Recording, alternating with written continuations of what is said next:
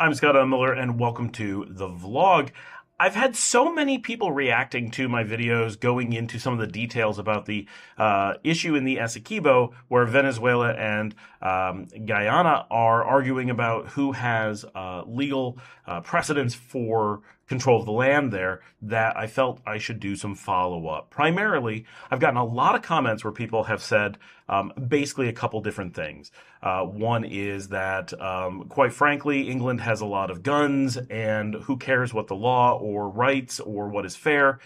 Good luck coming and taking anything, and basically anyone who tries to enforce the law over British military might is going to get what's coming to them. So there's been some very colonial imperial post for sure. There's also been some pleas to colonial heritage, with the Guyanese supposedly saying, Guyana has really been mistreated over the history of its colonial term and is a very small, nearly powerless country today. They should get some accommodation here simply because they're a small, weak country who has been mistreated historically as a colony. And that is certainly true. They have had a really rough colonial past that makes things hard for them. That does not really lend any credence to the fact that they may or may not have claim to this region that Venezuela claims is and has always been theirs. So that's a difficult argument to work with. It doesn't really make sense. It makes you feel badly that Guyana has been mistreated by England over the long period of time, but why that would fall to be Venezuela's problem, that argument is basically one of, we know Venezuela has every claim to this, but please let us have it anyway. We know we cheated you, maybe not us, but England, but ignore the fact that you were cheated so you can have it. So it's not really a good plea, even though it sounds reasonable at first. The next is that, the entire argument that Venezuela is making here is that they agreed to an arbitration with England. England agreed to the arbitration with Venezuela. And then when it happened, they were cheated, that they did not actually receive the arbitration and that the ruling was fake, that England had coerced or paid off the arbitrators. That's not to say that that is true, but that is the claim. Many of the people who have responded say, well, Venezuela should have no claim here because they agreed to the arbitration. That makes no sense. Literally, the claim being made is that they did agree to the arbitration and the arbitration didn't happen. So then responding, ignoring what that is and saying you agreed to a thing, the fact that it didn't happen is irrelevant, is just admitting the belief of guilt, right? That's, you stole this from me. Well, too bad. It's very just ignoring the points, which very consistently, this is where I've struggled, is finding someone who's going to give me points on the Guyanese side. The world seems to favor the Guyanese argument, but no one seems to be making that argument. Every time I look at any resources, it's always either blatant disregard for what the Venezuelan points are, which suggests they're being ignored for a reason, or Venezuela making points. And someone also said, well, Venezuela has been given ample opportunity to prove that these things happen and they've provided no proof. But that is absolutely not true, and that's why I'm making today's video. I went and found the uncorrected, unedited verbatim record from the International Court of Justice at The Hague, where Venezuela provided its remarks. And you may not agree with their point on what proof they provided. You may not accept that as proof, whatever. And I'm not saying that these things are true. What I'm saying is that this is the argument presented by Venezuela verbatim. I'm going to read the actual ICC court records, because Venezuela in 2022, so this is more than a year ago, most certainly did provide some evidence as to two things. One, why the case at the ICC is not relevant, because it is disputing something between Guyana and Venezuela that is actually between the United Kingdom and Venezuela. And importantly, the United Kingdom never gave the right to dispute the Essequibo region to Guyana when it became a sovereign state. So it has maintained that, which in itself, along with the shared monarchy, are both evidence of not actually being sovereign in some ways. But no matter how you look at the sovereign question of Guyana, they do not have the right to argue in court for this region. That has been withheld from them prior to their sovereign separation from their colonial status. And so Venezuela argues on one side that the ICC has no ruling here because the parties that the ruling would be about are not present or invited. Guyana does not have the right to call an ICC arbitration over this situation because the UK is not invited to the table and not present at the table. And secondly, then, so that's the first piece. Venezuela provides that, I think, very adequately. But you can dispute that if you like, but they certainly provide evidence. And then the second piece of evidence is they show why the 1899 agreement, the arbitration, never happened. And again, you cannot agree with their points, but you can't say they didn't make them. So all the people who are saying that Venezuela never made a point, all the ones who say they should abide by the arbitration, all of that is handled.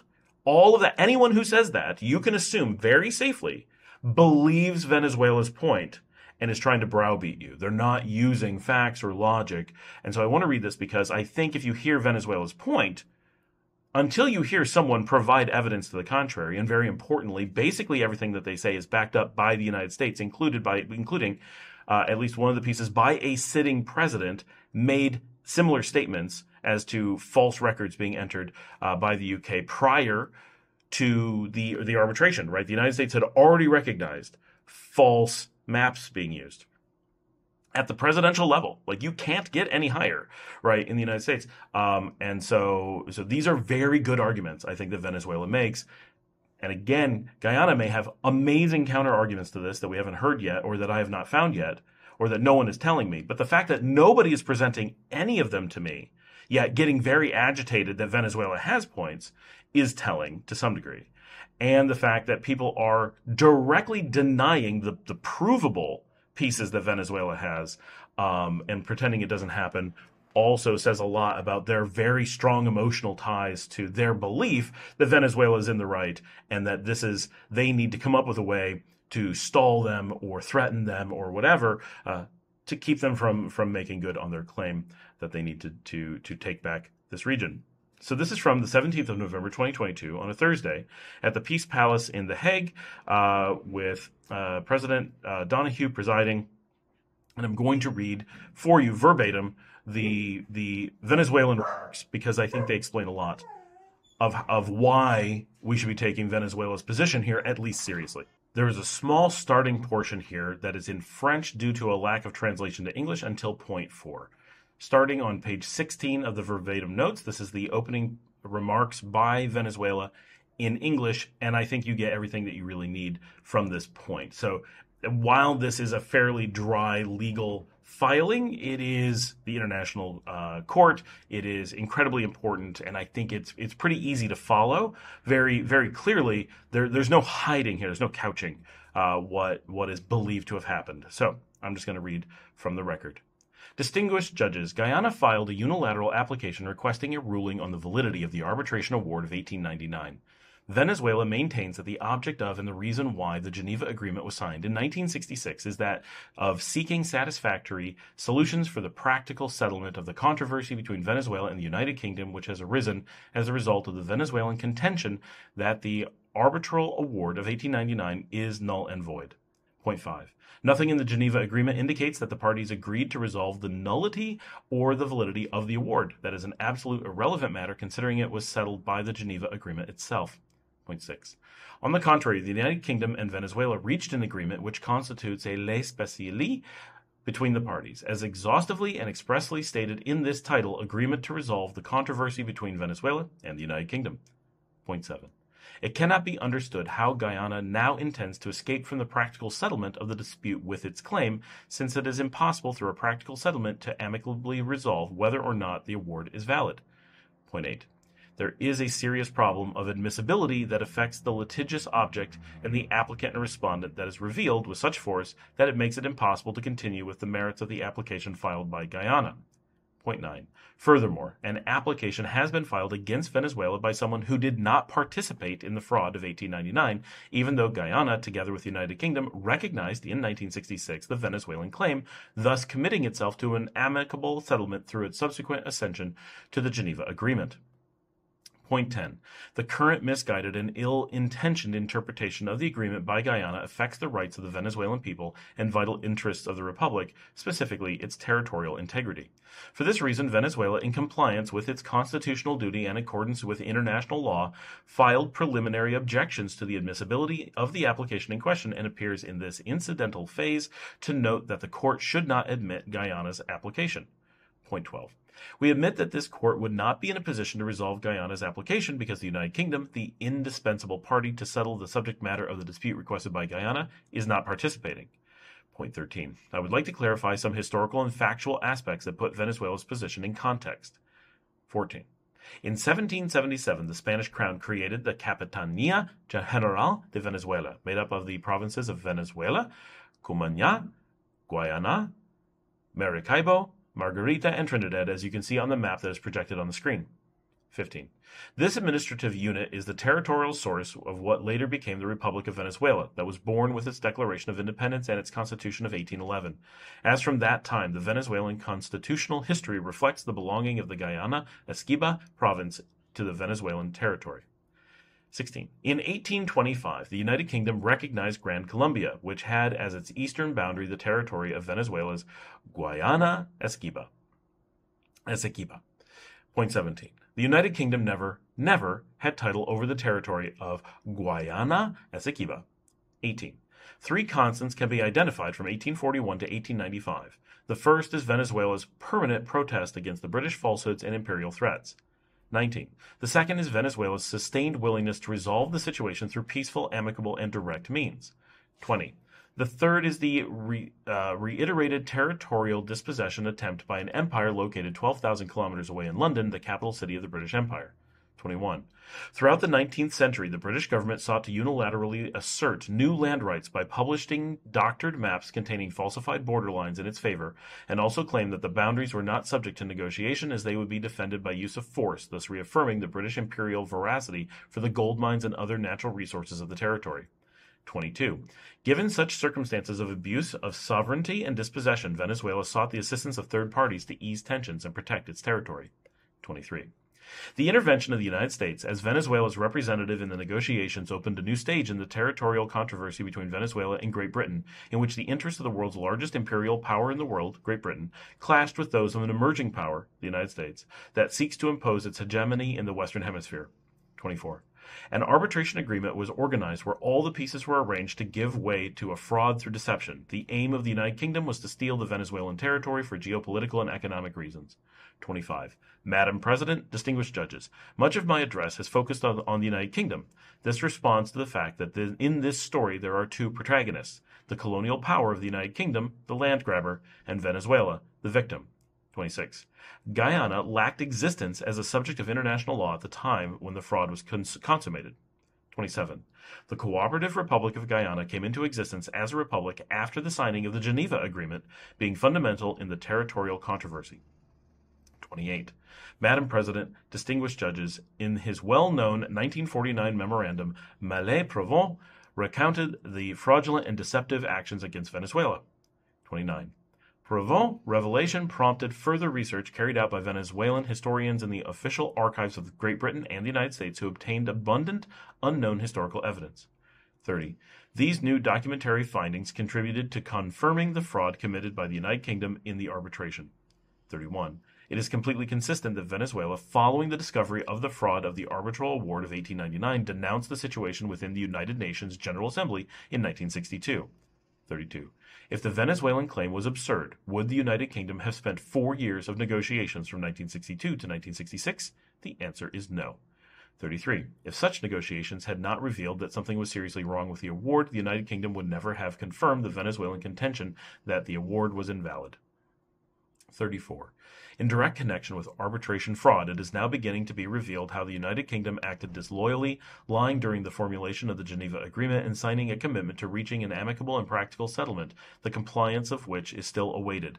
In reality, what the United Kingdom did was covering up its improper behavior. 35. And evidence of that is the note of November 1963 from the British Embassy in Caracas to the Foreign Office in London. Quote, sooner or later, the Venezuelan government would have to be told that Her Majesty's government could not agree to modification of British Guyana and Venezuela frontier. The problem was how and when to convey this information." End quote. 36. Madam President, this court was found that it has jurisdiction to examine the validity of the award in its decision of December 2020. But how could the court examine the validity of the award without the participation of the United Kingdom? 37. How would the determination of the validity or nullity of the award be reached without the concurrence of the main actor, the United Kingdom, who, in its pursuit of profit, acted against a sovereign state? It would involve the examination of the United Kingdom's conduct. 38. This is the situation that underpins Venezuela's preliminary objections. That is the need to determine the actions and consequent responsibility of an indispensable party to this proceedings, the United Kingdom. 39. Madam President, distinguished judges, it is now necessary to understand how we arrived at Guyana's unilateral application. 40. At the beginning of 2015, the entire relationship changed in the search for an amicable settlement. Guyana, spurred by the energy transnationals that have been behind this territorial controversy for decades, seized the opportunity to accelerate its action with a view to a claim on the validity of the award. 41. These same transnationals, a third party that would have nothing to look for in this litigation, are the ones funding Guyana's legal assistance in this proceeding before the court. 42. After decades of prospections with few results, in 2015, the American oil company ExxonMobil announced a world-famous discovery. Quoted, "It is the same year that Guyana forgets about the good officer and abandons the negotiations." 43. Guyana begun an oil adventure by unilaterally granting large concessions to transnational companies, which Venezuela has constantly protested. In doing so, Guyana has destroyed the environment of Guyana Essequibo territorial with its illegal actions. 44. Guyana ignores the ruling of the Geneva Agreement to resolve the territorial controversy affecting the territorial integrity of Venezuela with its illegal prospections, going so far as to make incursions into disputed territorial waters of Venezuela. 45. Madam President, distinguished judges, for my country it is fundamental to make clear that, contrary to what Guyana has said, Venezuela's preliminary objections are not an appeal to the court's judgment on jurisdiction. 46.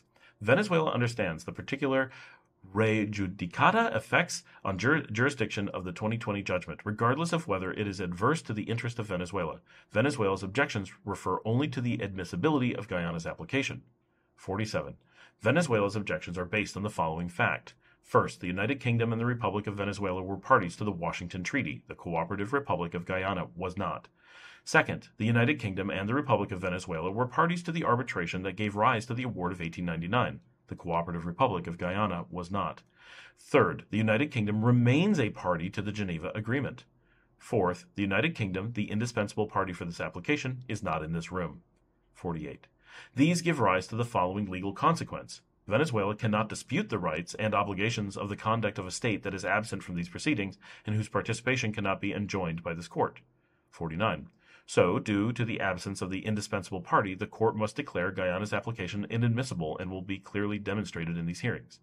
50. Madam President, distinguished members of the court, Professors Andreas Zimmerman, Esperanza Orejuela, Carlos Esposito, Christian Tams, Paulo Pauchetti, and Antonio Ramiro Brotons will demonstrate that Venezuela's preliminary objection is admissible. 51. Madam President, Venezuela is committed to practicing tolerance and living together in peace with one another as good neighbors, as set forth in the Charter of the United Nations. That is why we extend once again our hand to Guyana to settle the existential territorial controversy abiding by the Geneva Agreement. A decision by this court rejecting the application unilaterally filed by Guyana will contribute in a positive and constructive manner to said purpose through the correct administration of justice. 52. Finally, to Venezuela, this matter is in the soul of our homeland. Today we say with our liberator, Simon Bolivar, Primero el suelo nativo que nada. Nuestra vida no es otra cosa que la herencia de nuestro país. First and foremost, our native land, our life is nothing but the heritage of our homeland. Many thanks, distinguished judges and Madam President. The President. I thank the Executive Vice President of Venezuela for her statement. I now invite Professor Andreas Zimmerman to take the floor. You have the floor, Professor. Venezuela's preliminary objection is admissible. A. Introduction. 1. Madam President, members of the court, it is once again an honor to appear before this court and to do so this time on behalf of the Bolivarian Republic of Venezuela. 2. In the following, I will now demonstrate that Venezuela's preliminary objection is admissible, and I will be brief. And I will be rather brief because its admissibility cannot seriously be questioned. B. Jurisdiction and admissibility distinguished. 3. Members of the court. In its practice, the court has always carefully distinguished between the question whether it has jurisdiction to hear a case on one hand and whether it may exercise such jurisdiction once established, i.e., whether a case is admissible on the other hand. 4. This crucial distinction has inter alia been confirmed in the court's 2008 judgment in the Croatian genocide case. There, the court confirmed a distinction between these two kinds of objections, i.e., between an objection to jurisdiction and one going to the admissibility of the claims, is well recognized in the practice of the court. 5. The court, then continued, quoting the judgment of the oil platforms case, that objections to admissibility normally take the form of an assertion that, even if the court has jurisdiction and the facts stated by the application state are assumed to be correct, nonetheless there are reasons why the court should not proceed to an examination of the merits. 6. Hence, an objection to admissibility consists in the contention that there exists a legal reason, even where there is jurisdiction, why the court should decline to hear the case. 7. The distinction between these two categories of issues and preliminary objections is thus clear and well established. Accordingly, a judgment dealing with jurisdiction issues and determining that the court does have jurisdiction in a given case does not dispose at the same time of a preliminary objection that relates to the admissibility of the application. 8. This crucial distinction between jurisdiction on the one hand and admissibility on the other is also mirrored in the court's practice when calling upon parties what to address in their pleadings devoted to their respective preliminary objections. 9. Thus, in the two nuclear test cases, one of the nuclear disarmament cases, namely the one involving Pakistan, and most recently, as you can see, in the case between the State of Palestine and the United States, the court ordered the parties in their pleadings on possible preliminary objections to address both issues of jurisdiction and admissibility. 10. In sharp contrast, there are two in the first two fisheries jurisdiction cases between Germany and the United Kingdom versus Iceland, in the Aegean continental shelf case, as well as most notably in another one of the nuclear disarmament Marshall Islands versus India cases, the court specifically told the parties to exclusively focus on jurisdictional issues only. 11. As you can see, and what is thus obviously particularly relevant now, the very same holds true for the case before you today, the case between Guyana and Venezuela. In your order of the 19th of June, 2018, the court told the parties to only address issues of jurisdiction and not simultaneously also matters of admissibility. 12. Guyana as well as Venezuela heeded that call, and indeed, how could it be otherwise? Both parties, Guyana in its memorial of 19 November 2018, and Venezuela, despite not formally participating in this part of the proceedings, in its memorandum of 28 November 2019, thus only argued matters of jurisdiction, but not yet issues that related to the admissibility of Guyana's application. What is now brought out by this long-established practice is that the court has clearly established a distinction whether the subsequent phase of a given case dealing with the issue of preliminary objection should cover jurisdiction and admissibility or matters of jurisdiction only. Guyana's claim that Venezuela's preliminary objection as to the admissibility of Guyana's application should be rejected is thus, I might say, misleading. It seems that it is for that very reason that Guyana in its written observations is trying to blur the red line between these two categories of preliminary objections.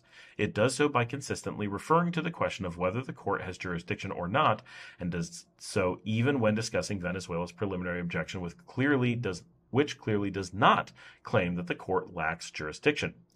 14. That brings me to my next point, namely the character of the monetary gold principle as a challenge to the admissibility of a case brought rather than a challenge relating to the court's jurisdiction. 15. Or to put it otherwise, I will now show that the monetary gold objection is one that relates to the exercise of jurisdiction by the court and not to the existence or non-existence of its jurisdiction. Monetary gold principle-based objection as an objection to admissibility. 16. This qualification, apart from being shared by quite a number of academic commentators as well as by counsel pleading for Nauru in 1995, was already confirmed by the monetary gold judgment itself, where the court found that although Italy and the three respondent states have conferred jurisdiction upon the court, the court, cannot exercise this jurisdiction. 17. Ever since the court has confirmed this qualification, notably in the certain phosphate lands in Nauru case, the court in its judgment first considered the question of its jurisdiction. It then, and only in a subsequent step, considered the separate question of whether Nauru's application was inadmissible on the basis of the monetary gold principle, finding that the court could not decline to exercise its previously established judgment. 18. On the whole, it cannot thus be doubted that the preliminary objection, like the one submitted by Venezuela, which is based on the fact that a third state, i.e., in the case at hand, the United Kingdom, is an indispensable party to the proceedings, relates to the admissibility of the case rather than to the court's jurisdiction. The said objection is therefore not barred by the res judicata effects of the court's judgment on the 18th of December 2020, which dealt exclusively with the court's jurisdiction. Venezuela's preliminary objection and the 2020 judgment on jurisdiction. 19. Madam President, members of the court, in its attempt to nevertheless support its hypothesis that Venezuela's preliminary objection is not admissible, Guyana argues that said objection constitutes an attack on the court's jurisdiction, already established by the court's judgment, that it is merely a misguided attempt to persuade the court to revisit or revise said judgment, and that it is meant to be an appeal against it. 20. While I congratulate our colleagues for being so eloquent, all these allegations boil down one way or the other to a single one, namely that Venezuela is barred from raising its preliminary objection related to the admissibility of Guyana's application due to the res judicata character of the court's December 2020 judgment. 21. In that regard, let me start reiterating that Venezuela continues to strongly believe that the December 2020 judgment was wrongly decided and that Guyana's application is not only inadmissible, but that the court also lacks jurisdiction to entertain the case in the first place. 22. But be that as it may, Venezuela acknowledges that the December 2020 judgment has the force of res judicata as between the parties. Indeed, how could it be otherwise, given that the court has on several occasions, and notably in its 2007 merits judgment on the Bosnian genocide case, stressed that even judgments on adjudication possess a res judicata character. 23. But, and this is an important and crucial but such res judicata effect only extends to what has been really decided in such a jurisdictional holding, either expressis verbis or by necessary implication. As this court put it in its 2007 judgment in the Bosnian genocide case, in respect of a particular judgment, it may be necessary to distinguish between, first, the issues which have been decided with the force of res judicata, and which are necessarily entailed in the decision of those issues, and matters which have not been ruled upon at all. If a matter has not in fact been determined expressly or by necessary implication, then no force of res judicata attaches to it. 24.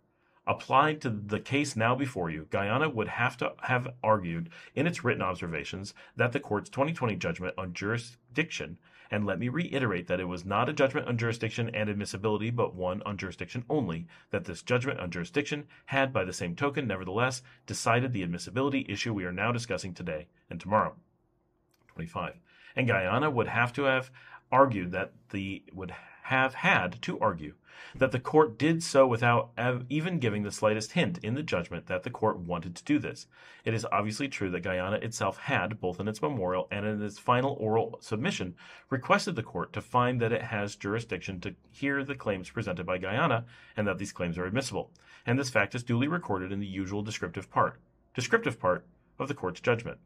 Yet, 26, on the same occasion, the court also notes that Venezuela had solely contended that the court lacks jurisdiction to entertain the case.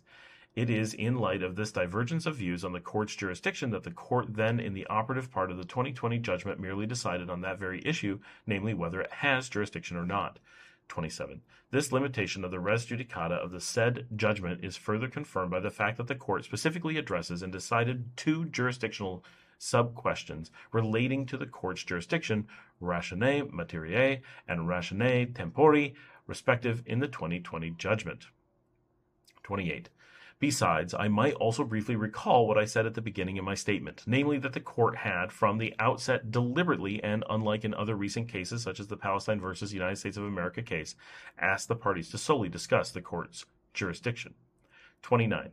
Guyana thus now would have had to argue that, as the Bosnian genocide judgment put it, the issue of the admissibility of Guyana's case was an element in the reasoning of the judgment which can, and indeed must, be read into the judgment as a matter of logical construction. 30. Or to put it otherwise, the court's 2020 finding on jurisdiction would have to constitute, as you put it in 2007, a finding which is only consistent in law and logic with the proposition that the case is also admissible. 31. Besides, now finding that Guyana's application is inadmissible would, to again use the court's 2007 formula, have to contradict the finding of jurisdiction made in the earlier judgment. 32.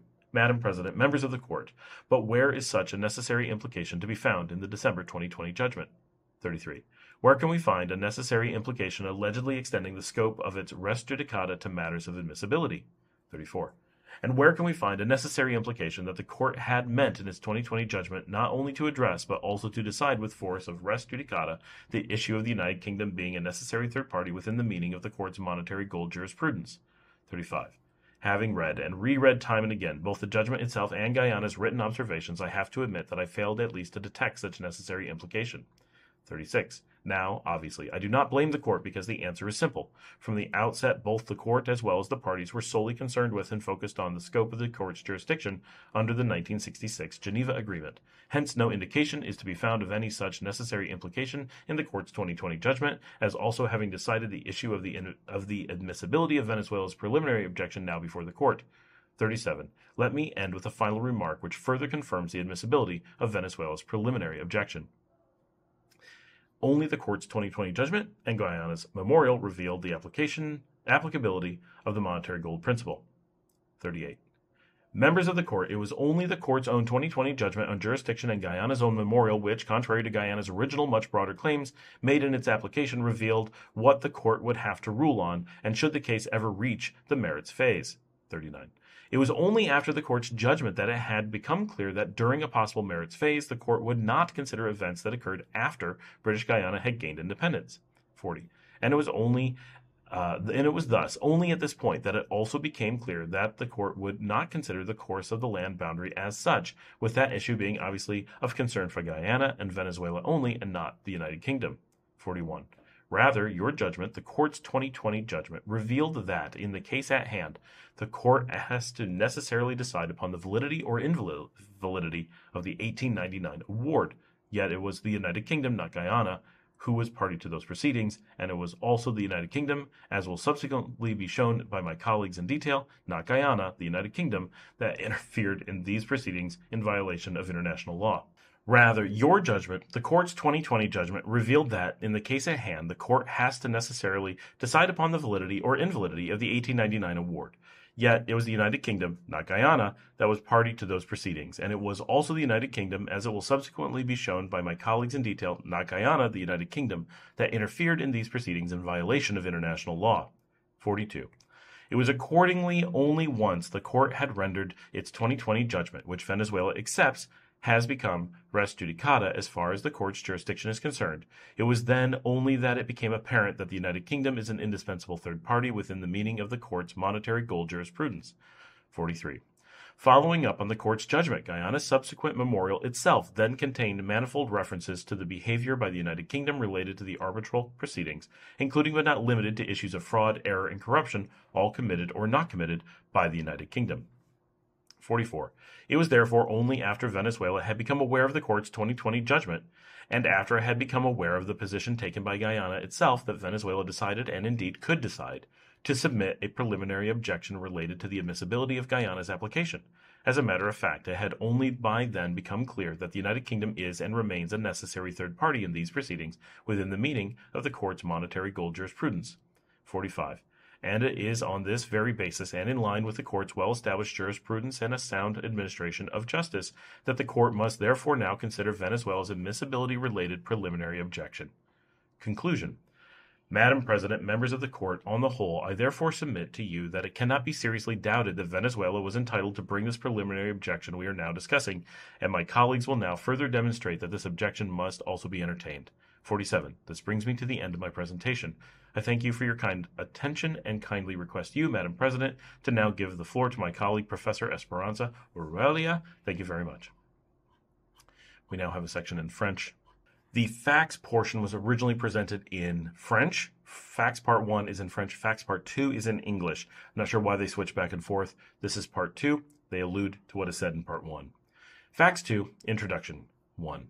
Madam President, members of the court, excellencies, it is an honor to appear before you to continue the pleading of Venezuela. 2.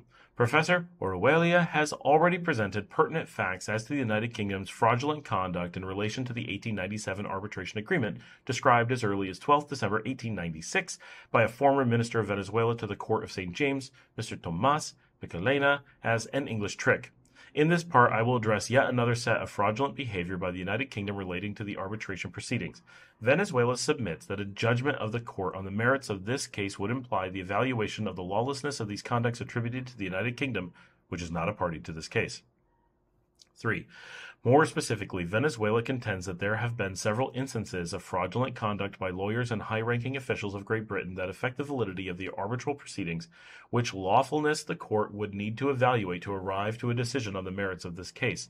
Our task is to substantiate our preliminary objections and provide the correct factual and legal view of our position. To do so, Excellencies, we need to unavoidably refer to certain facts that demonstrate and confirm that the court cannot decide the case in the absence of the United Kingdom, as it is an indispensable party within the meaning of the monetary gold principle. 4.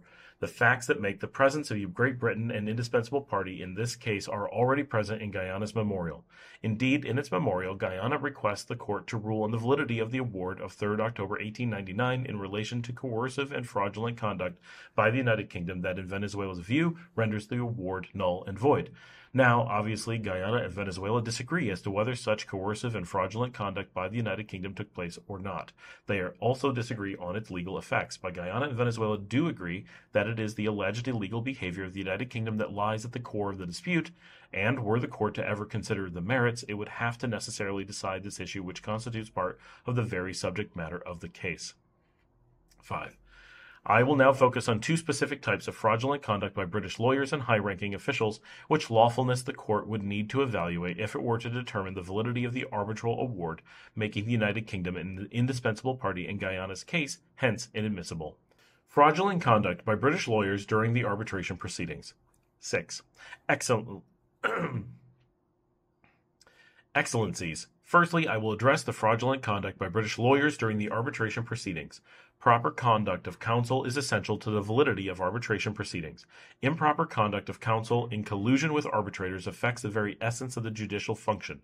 Regarding the 1899 arbitral award, there are, however, serious indications that lawyers from Great Britain had improper exchanges with the arbitrators appointed by Great Britain. I refer to letters from Sir Richard Webster, Britain's senior counsel, to Lord Salisbury, Foreign Secretary of Great Britain, and to Mr. Joseph Chamberlain, the Colonial Minister of Great Britain. This correspondence indicates a fraudulent conduct between party lawyers and, in Webster's own words, our arbiters. 7.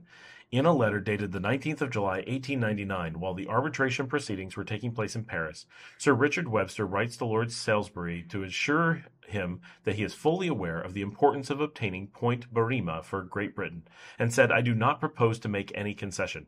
If I have any reason to believe the tribunal is against me on this part of the case, I shall endeavor to let the British arbiters know our view of the position. 8. On the same day, Sir Richard Webster wrote to Mr. Joseph Chamberlain, Minister of Colonies, to ask for guidance and to let him know his position, to be prepared in case the court asked him questions publicly or privately.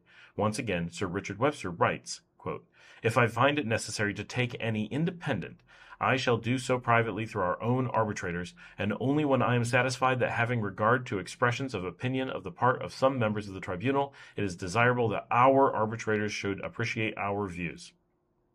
9. On the 3rd of October, 1899, the day the arbitral award is made public, Webster writes letters to Chamberlain and Salisbury to express his satisfaction with the outcome of the arbitration, which he considers a great success for Great Britain. In both letters, Webster requests a meeting in private because there are things he cannot reveal in public. In his letter to Chamberlain, he literally says, quote, When you can spare me a few minutes, there are 1 or 2 matters in connection with the arbitration as to which I should like to talk to you. I cannot very well put them in writing. 10. Webster uses the same words in his letter to Lord Salisbury of the 3rd of October, 1899. He writes, quote, There are 1 or 2 important matters in connection with the arbitration which I cannot very well put in writing. 11. Venezuela considers that these statements by the lead counsel for Great Britain prove an inappropriate relationship of those lawyers and, in their own words, their arbitrators. They involve the representatives and organs of Great Britain and are attributable to Great Britain. They are capable of not only rendering the arbitral award null and void, but also triggering the international responsibility of their state under international law. Such fraudulent conduct vitiates any arbitral proceedings and is unjustifiable in 1899 as it is today. Ruling on the lawfulness of these conducts would imply an evaluation of the lawfulness of the conduct of a state which is not a party to these proceedings. Adulteration of maps submitted to the arbitral tribunal. 12. Excellencies, another key issue that the court will have to address if the case were to reach the merits concerned the adulteration of maps by British officials submitted to the arbitral tribunal.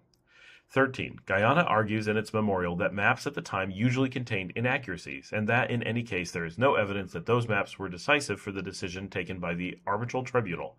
Contrary to what Guyana affirms, Venezuela firmly believes that these maps had a decisive influence on the solution adopted by the tribunal. This is evidenced by the boundary line finally established in the award. Indeed, the arbitral tribunal granted, without giving any legal grounds, almost the totality of the disputed territory to Great Britain based on adulterated maps. 14. The relevant facts were well established already in the report submitted by the Venezuelan experts to the national government on the issue of the boundaries with British Guiana, published in 1965. The first maps of 1835 by geographer Robert Schomburgk respected the boundary line fixed on the Essequibo River. That is the green line on the map on your right. The map published in 1840 severely altered that boundary with a new line known as the Schomburgk line. That is the blue line on the map on the screen. The line became the core of the British strategy to increase the territory of British Guiana at the expense of the sovereign rights of Venezuela. But even Schomburgk, who worked for the Royal Geographical Society and the Colonial Office, and was knighted despite being a German national, warned that such a boundary should be agreed upon between both countries. All British leaders up to Lord Salisbury in the 1880s had recognized those lands as Venezuelan territories, or at least as controversial territories. Lord Aberdeen, in a statement, he was at that time Foreign Secretary of Great Britain, illustrates this. Lord Aberdeen had recognized on the 31st of January 1842 that the posts that had been installed by Great Britain were not indications of dominion and empire on the part of Great Britain. Rather, they were merely a preliminary measure open to future discussion between the two governments, something that was reflected in the crucial agreement of 1850 that was intended to preserve Venezuela's rights against British incursion and illegitimate advances into its territory. 15. In the 1880s, however, Great Britain changed its view of the second Schomburgk line as originally established, that is, as a mere British claim. Let us recall that the first Schomburgk map of 1835 recognized the Essequibo River as the boundary between Venezuela and British Guiana. The second Schomburgk line dramatically increased the territory of British Guiana and became a boundary of what Great Britain considered their undisputed territory. The point to be emphasized here is that the Schomburgk line was fraudulently altered in the 1880s, as you can see observing the red line of the map projected on the screen. Indeed, in the maps published by Schomburgk in 1840, 1841, and 1847 in his reports, the line drawn crosses Cuyuni and the southern basin. This was reflected in the numerous maps published by the British government and in the colonial list, including the famous 1875 map published by Mr. Stanford in 1876 on behalf of the colonial government, known as the Schomburgk map. 16. In 1886, a new map was published at the initiative of the Colonial Office that enlarged the line drawn by Sir Robert Schomburgk, which had died more than 2 decades earlier. This new map covered the Great Bend of the Cuyuni. This map was published in 1886, but continued to bear the publication date of the earlier 1875 map, as Counsel James Storrow and legal advisor William Scruggs explained in their brief for Venezuela in 1890 before the Venezuelan Boundary Commission, established by the United States Congress. The new line, first invented or asserted in 1886, thus appeared as if it were the original line of 1875, supported by the authorities of the surveyors whose names still appear on the map as before. The Foreign Secretary, Lord Salisbury, however, referred to that line on 13th February 1890 as the line surveyed by Sir Richard Schomburgk in 1841. 17. These adulterations were pointed out by Sir Edward Hertzlet, librarian of the Foreign Office at that time. In his memorandum of the 1st of June 1886, Hertzlet highlighted the adulterations in the map published by Mr. Stanford in 1875 for the Colonial Office of Great Britain. He recommended including a note stating that it was a corrected map, and he also underlined the note that appeared on the original map. The note erased from the original map read, quote, "The boundaries indicated in this map are those laid down by the late Sir Robert Schomburgk, who was engaged in exploring the colony during the years 1835 to 1839 under the direction of the Royal Geographic Society. But the boundaries thus laid down between Brazil on the one side and Venezuela on the other, and the colony of British Guiana, must not be taken as authoritative, as they have never been adjusted by the respective governments, and an engagement subsists between the governments of Great Britain and Venezuela, by which neither is at liberty to encroach upon or occupy territory claimed by both." In a letter of 14th June 1886, included in the report by Gonzalez, Oropeza, and O'Hare, already cited, Sir Edward Hertzlet stated clearly that their case was a poor one indeed, because the map sent to the Venezuelan government in 1891 was inaccurate, and the map published by the Ministry of Colonies in 1875 was all wrong. 19.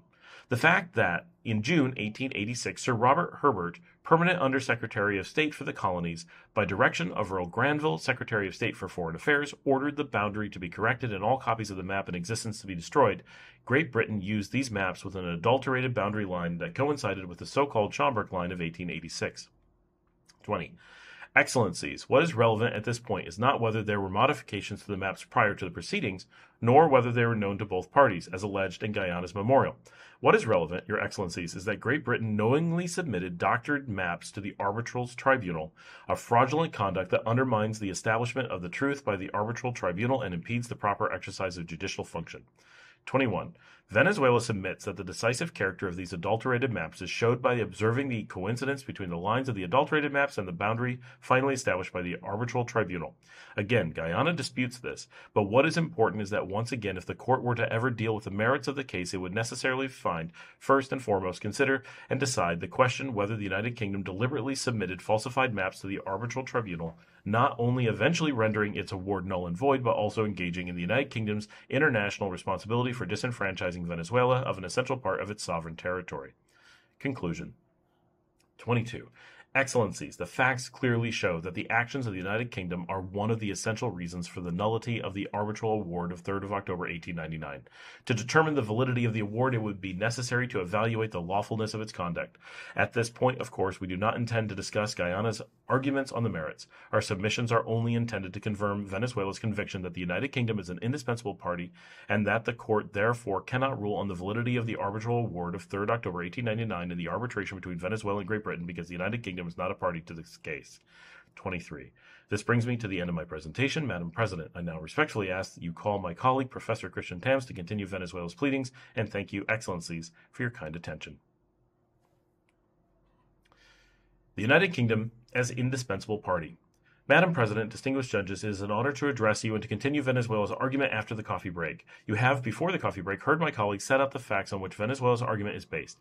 It falls to me to demonstrate that these facts lead to one clear conclusion. The United Kingdom is an indispensable party in whose absence this case cannot proceed.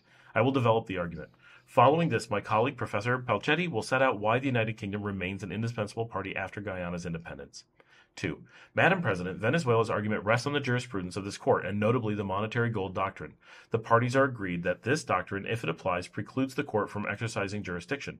The initial formulation of the doctrine in the monetary gold case remains instructive. On the face of it, this was a dispute between Italy and the Allied powers about competing claims by Italy and Britain to monetary gold, but Italy's claim to the gold depended on the conduct of Albania, who was accused of having violated Italy's rights, and as the court noted unanimously, to go into the merits of such questions would be to decide a dispute between Italy and Albania. This could not be done without Albania's consent, which had not been given. 3. Importantly, the court in 1954 reached its decision unanimously before the merits had been argued. When it declined to exercise jurisdiction, it was uncertain whether or not Albania's conduct was unlawful. But one thing was clear: a merits decision would have to address the matter, and this, the court found unanimously, could not be done. The rationale of the monetary gold doctrine. 4. Madam President, in almost 7 decades since monetary gold, this court has had much opportunity to clarify the purpose of the doctrine named after the case. In Venezuela's submission, the decision of the East Timor case and the Croatian-Serbian genocide case are particularly instructive, as they identified the rationale of the doctrine. 5. First, East Timor. In that case, Portugal had claimed that Australia had acted unlawfully in agreeing to the Timor Gap Treaty with Indonesia, bearing on treaties belonging to East Timor. Australia objected. To decide on the case was brought by Portugal. The court, said Australia, would have to decide on the rights and competence of Indonesia in relation to East Timor. The court accepted this argument. It considered that Portugal's claim depended on a prior question. Could Indonesia enter into treaties concerning areas off the coast of East Timor? Contrary to Portugal's claim, Australia's conduct was not separable from that of Indonesia. In the words of the court, as you see them on the slide, the court could not rule on the lawfulness of the conduct of a respondent state when its judgment would imply an evaluation of the lawfulness of the conduct of another state which is not party to the case. The second case that Venezuela submits is instructive is the Croatian genocide case. My colleague, Professor Palcetti, will speak to it in more detail. I will merely highlight one aspect. The relevant section is on the slide. It is an assessment of the court's jurisprudence on the monetary gold doctrine. And in both monetary gold and East Timor, we read, the court declined to exercise its jurisdiction to adjudicate upon the application because it considered that to do so would have been contrary to the right of a state not party to the proceedings, not to have the court rule upon its conduct without its consent. 7. not to have the court rule upon the conduct of an absent third state, or, in the similar terms of the East Timor judgment, no implied evaluation of the lawfulness of the conduct of another state. This, Madam President, distinguished judges, is the rationale of the monetary gold doctrine as shaped in the jurisprudence of this court. On the basis of this jurisprudence, Venezuela submits that this court must ask itself a simple question at the present stage. Would a judgment deciding on Guyana's application imply an evaluation of the lawfulness of the conduct of another state which is not party to the case, the United Kingdom? Or, in the words of the Croatian genocide case, would a judgment in this case rule upon the United Kingdom's conduct without its consent? If the answer is in the affirmative, the court must decline to exercise jurisdiction. This is the test. The monetary gold doctrine application to the present dispute. Madam President, based on this test, Venezuela's argument is straightforward. In order to settle this dispute, the court will, as a prerequisite, have to rule on the United Kingdom's conduct. This follows from Guyana's own memorial submitted on the 8th of March 2022. It is confirmed by the presentation by my colleagues, Professor Aurelia and Esposito, and it results from the court's judgment in this case of 18th December 2020. Permit me to begin with this judgment, the judgment of 18th of December. In it, a majority of this court upheld jurisdiction over Guyana's claims. Importantly, paragraph 137 that you see on this slide clarified that not all of Guyana's claims came within the court's jurisdiction, only those concerning the validity of the 1899 award about the frontier between British Guyana and Venezuela, and the related question of the definitive settlement of the dispute regarding the land boundary between the territories of the parties. 10. With all respect, I note that not everything in this formulation is clear to Venezuela, but three matters are clear, and they all point to the central role of the United Kingdom highlighted by the Vice President in her opening speech. 11. First, this case is primarily about the validity of a disputed arbitral award rendered between Venezuela and the United Kingdom, disputed because Venezuela accused the United Kingdom of having acted fraudulently. 12. Second, the award whose validity is primarily at stake was rendered on the basis of a disputed arbitration agreement concluded between Venezuela and the United Kingdom, disputed because Venezuela complained of fraudulent British conduct. 13. Third, Guyana brought the case on the basis of the Geneva Agreement, another treaty concluded between Venezuela and the United Kingdom, a treaty that, as stated in its preamble, was meant to resolve a controversy between Venezuela and the United Kingdom, a treaty to which the United Kingdom remains a party until today. 14. Madam President, the judgment of 2020 was rendered against Venezuela's objections, but we live with its implications, and the key implication is that this case is now firmly a case about an arbitral award that triggered a British-Venezuelan controversy, a controversy peppered with allegations of fraud, deceit, and coercion, a controversy that Venezuela and the United Kingdom tried to diffuse through the mechanism of the Geneva Agreement. The United Kingdom is at the heart of the dispute as defined in the court's 2020 judgment. 15. Madam President, how have the parties sought to deal with this judgment, and if I can put it in this way, the obvious monetary gold specter that it raised? I will begin with Guyana's memorial. Guyana, as a claimant, is free to formulate its claims, and of course Guyana has made use of this freedom to present this dispute in a way that minimizes the role of the United Kingdom. Guyana's counsel are no strangers to monetary gold, so it comes as no surprise that Guyana's memorial relies on the trusted techniques of parties that seek to avoid the implication of the monetary gold doctrine. It presents the dispute as one about abstract legal issues, and it seeks to gloss over the role of the indispensable party, in this case the United Kingdom. It does so with respect to both the arbitration agreement of 1897 and the 1899 award rendered on its basis. But, Madam President, with respect to both agreement and the award, the United Kingdom cannot be glossed over. The court cannot assess the validity of the Washington arbitration agreement without evaluating the conduct of the United Kingdom. 16. Let me begin with the arbitration agreement. On the slide, you see the main headings of Guyana's memorial insofar as it addresses this issue. To be clear, this is the agreement that Venezuela had attacked before the United Nations, arguing that it had been deceived and pressured to accept it. But if you look at Guyana's memorial, or the main headings, you would not know. Guyana presents the Venezuelan-British controversy as an abstract legal question of validity in which the United Kingdom has no role. Guyana seeks to do what Portugal sought to do in East Timor case. It seeks to decouple its claim from the underlying legal issue so as to steer clear of monetary gold. And so Guyana says, and you see it on the slide, that it says no fraud. It says no coercion. It says compras was validly concluded. Everything is in the passive. In Guyana's memorial, there is no actors in the headings. 17. But, Madam President, just as Portugal's attempt in East Timor, this only goes so far. There's no fraud without fraudsters. Coercion means one state has to coerce another state. If Guyana asked you to find no corruption in the heading, it really asks you to find that the United Kingdom has not corrupted. If it asked you to find no coercion, then it really asked that the United Kingdom did not coerce, and did not coerce enough to make the treaty invalid. Or did not. 18. While Guyana seeks to define the United Kingdom away from the dispute, it is very clear from my colleagues' presentations that it cannot succeed.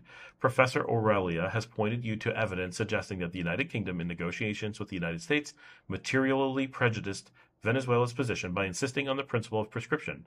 Evidence indicates that Venezuela was deceived about this. Other evidence that you have been shown suggests that the United Kingdom pressured Venezuela to accept a tribunal with British judges, but no Venezuelan arbiters because, as you've been shown, in the view of the United Kingdom, there were no Venezuelan arbiters worthy of the name in the view of Great Britain at the time. 19. In light of this evidence, the real questions that this court will have to confront are not abstract. They implicate the United Kingdom. Did the United Kingdom coerce Venezuela? Did the United Kingdom act fraudulently? Should this case reach the merits, you would hear full argument on the matter, and you would be asked to evaluate Guyana's and Venezuela's competing claims on the validity of the arbitration agreement, that unworthy treaty in the words of Hector Gross, SPL. And any finding of invalidity would, of course, have very real consequences for Venezuela and the United Kingdom. My colleague, Professor Palcetti, will speak to this. For present purposes, all the matters that is a merits judgment would have to evaluate the conduct of the United Kingdom, precisely what monetary gold doctrine seeks to preclude. The court cannot assess the validity of arbitral award without evaluating the conduct of the United Kingdom. 20. Madam President, members of the court, permit me to move on to the arbitral award itself. Can its validity be assessed without assessing the conduct of the United Kingdom, one of the two parties in the proceedings of the main and beneficiary outcome? 21.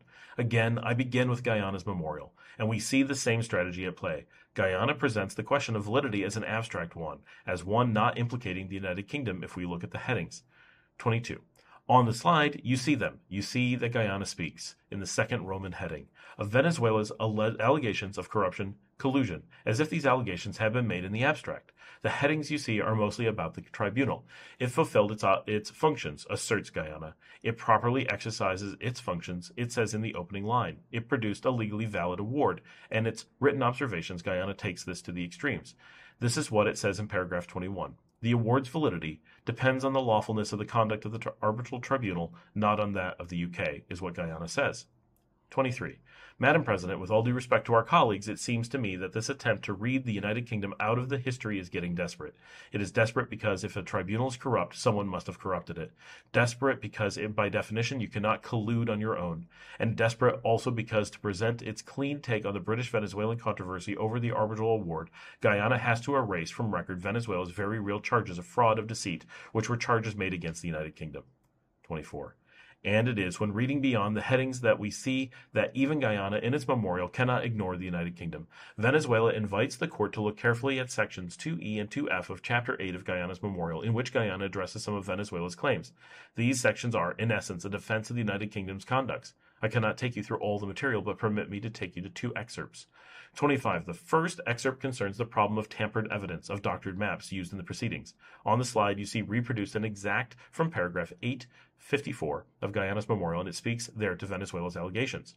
Quote, the 1965 report, that is, the report in which Venezuela compiled many of its concerns about the award, asserts that Venezuela has evidence that lines marked in maps dated 1841 and 1842, which were presented to the tribunal, have been tampered with by the Colonial Office. Venezuela also alleges that Great Britain falsely represented that a map of the Schomburg line presented to the tribunal was a map that had been produced by Schomburg in 1844. 26. The court is aware of these maps. From the presentation by my colleague, Professor Carlos Esposito, just before the coffee break. But it is clear from this passage that you see on the slide, Guyana is also aware.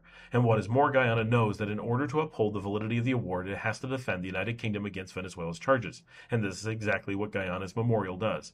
Please have a look at the following sections, which set out, if I may say so, Guyana's defense of the United Kingdom. They are from roughly the same section of the memorial, still paragraph 854 and paragraph 860. Please let me read the relevant excerpts to you. This is what Guyana says. Quote, Venezuela has not provided any particulars in support of its allegations that maps were tampered with, nor has it explained how and why those maps were supposedly of decisive importance to the tribunal's determination.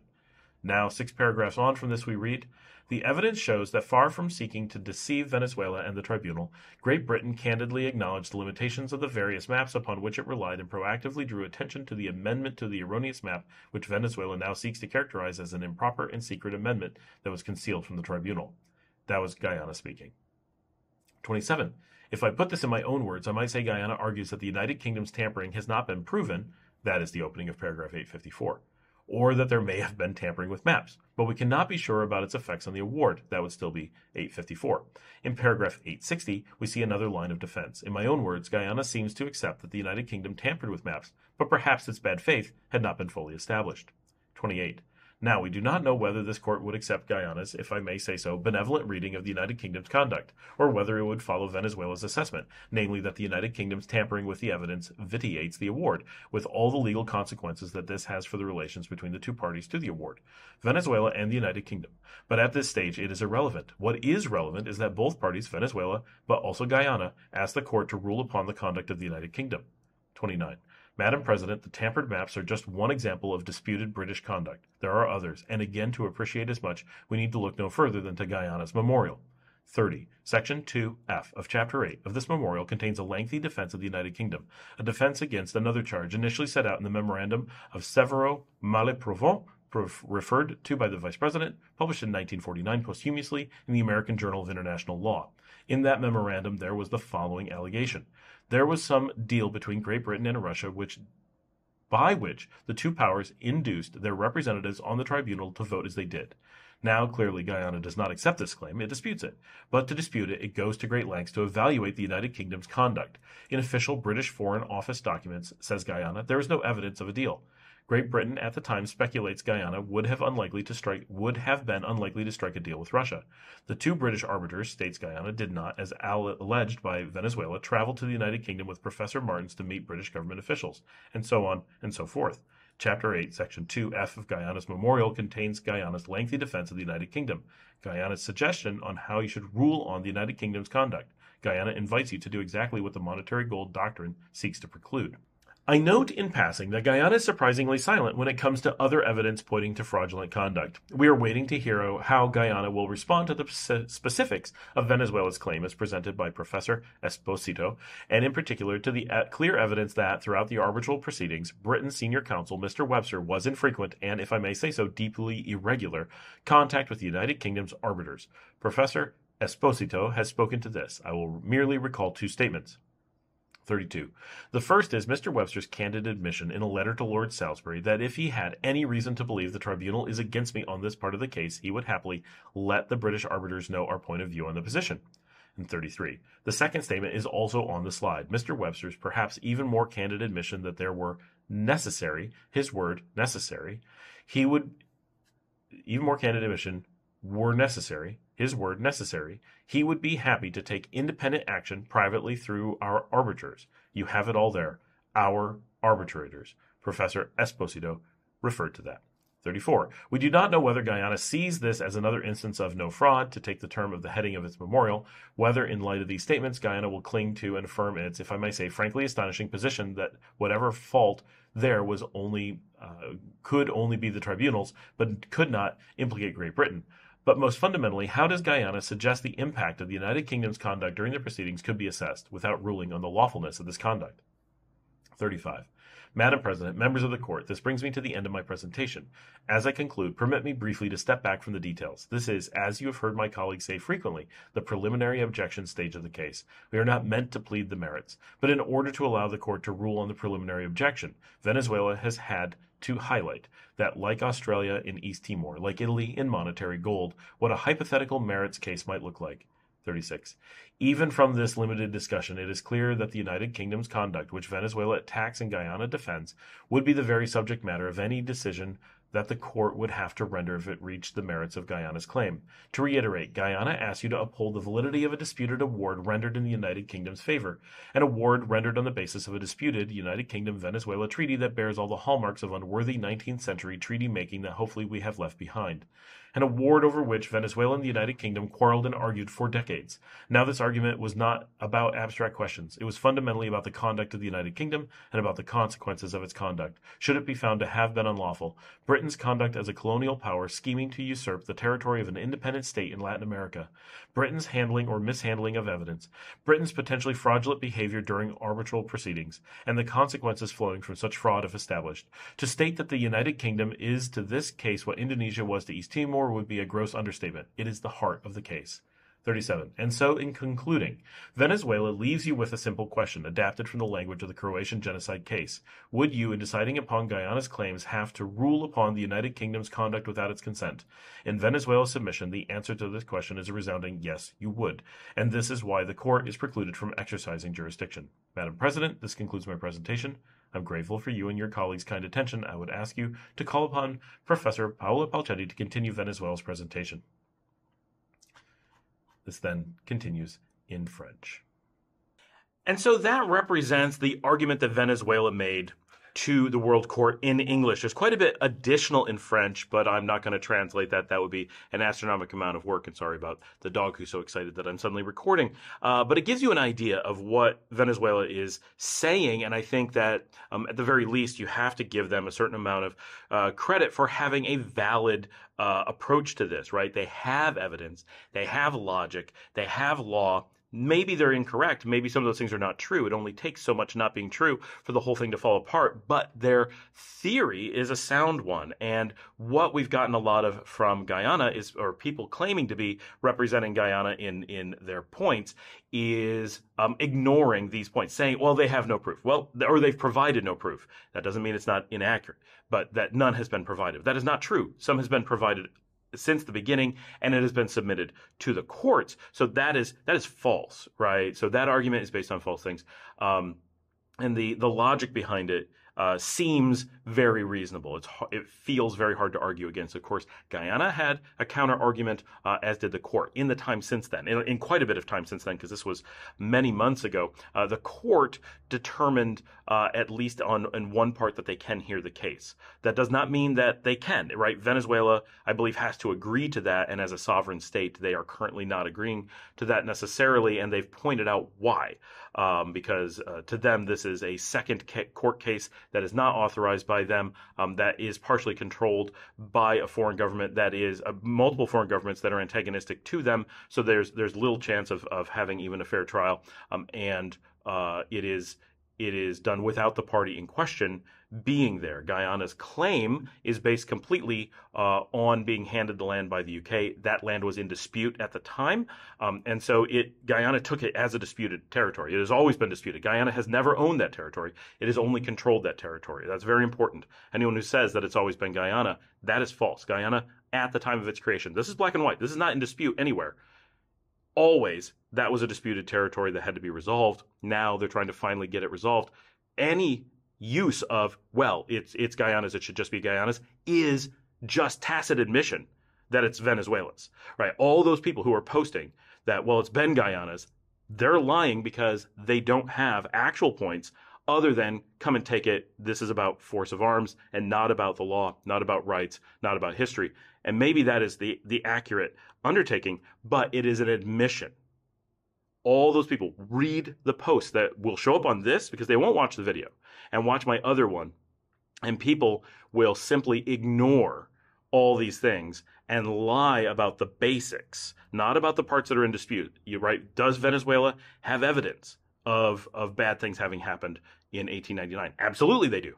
Is it correct? Is it true? We don't know. That's gray. But have they presented evidence? Yes, they have. So all those claims that there is no evidence, that's not true. And the United States recognized evidence ahead of the actual 1899 meeting. So there's little dispute on any of that. Even England has admitted to some of those things. So those are open. There was problems.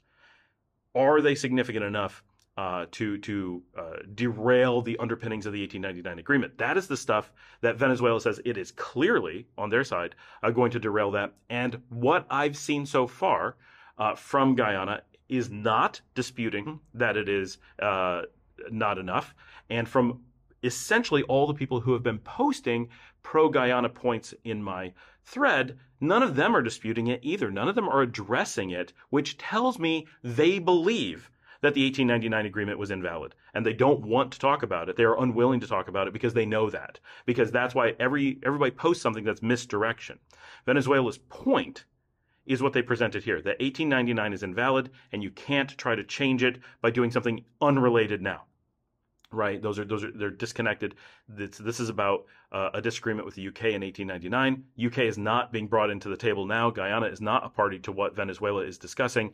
And so this is a different discussion. Guyana's approach seems to be misdirection. Certainly the people who are talking pro-Guyana in the Post are talking misdirection. I don't know that Guyana themselves are. They're mostly just saying, what are you going to do about it? We're in the Commonwealth, and not being a completely sovereign country, since they have the King of England that is the actual landholder in Guyana, and all of it belongs to him. He's very likely to send warships, and the U.S. is going to look the other way, because that's how the U.S. behaves when the U.K. wants to take military action against the Monroe Doctrine. Which, not that I support the Monroe Doctrine, but these are the likely outcomes, right? Guyana is going to call on their parent country that they hate to admit that they have a king. They hate to admit that their former colony that is not completely separated. They're still in the Commonwealth, but that is the truth, right? Those are factual things. They still have the King of England is their head of state, and or their head of government, whichever it is. It's one or the other, and that they're part of the Commonwealth, and so they're in a group of colonies that are semi-sovereign but not completely sovereign, as Australia found out a number of years ago, which is why they separated, because they discovered their lack of sovereignty was much more shocking than they had realized. As a people. So look at that history. It's very interesting as to leaving the Commonwealth. But in that role, all of the people I have seen, maybe I've missed some, who post points for Guyana are actually just posting the obviousness that they believe that Guyana has no leg to stand on, that they clearly believe Venezuela is correct. Because if they believed Guyana was correct, they would present arguments for that. And maybe one or two people have. I'm not saying it's 100%, but really go read them with the eye that what if Venezuela was correct? The things that they're saying are clearly misdirection and clearly nonsensical, right? Or based on other things. We'll dig into that in another episode, but I think it's good to hear Venezuela's side on this from a direct source, not an interpretation, right? I just read their court filings because I think it's pretty clear and easy to follow. And then once you realize that that's what the filing is, reading the things that people say, claiming to be pro-Guyana, and for all we know, they're pro-Venezuela, just pretending to be Guyanese to create animosity. So that's plausible, of course. But when you read the things that are posted, it's really black and white that those people clearly don't believe in Guyana's case at all. So if the Guyanese do not have any faith in their position, it tells us a lot about exactly what's going on here. So thanks for joining me. And I know for a lot of you, this is not content you're normally looking for, but this is kind of cropped up as an important thing. There is some coverage on this worldwide, but it's relatively little. And the Essequibo is a really interesting region and a really important bit of current colonial history unfolding here in Latin America. And for a lot of us, it's a lot of concern, right? We are in the 21st century, and we are dealing with colonial powers still attempting to manipulate things here on the ground in many directions, right? It's more than one simple thing, but it shows just how much the Americas, especially Latin America, struggles to free itself of colonial and imperial intervention from Europe, and how little countries here are treated as being truly sovereign, right? Even the World Court situation, right? Oh, well, there's a dispute between supposedly two countries in the Americas, so some Europeans need to preside over this to make a determination. Just the concept of that, right, shows how little credence is given to this part of the world as being truly sovereign. They're still viewed as being child states who are property to at least some degree by their European powers. That's exactly what's playing out in much of this, right? And I think it should be viewed in that way to some degree, that this is truly European powers trying to decide another part of the world, which is exactly how most problems in the world have gotten to where they are today as it is. So we already know this is a terrible process, that this is how the world feels it needs to play out, is very problematic in a lot of ways.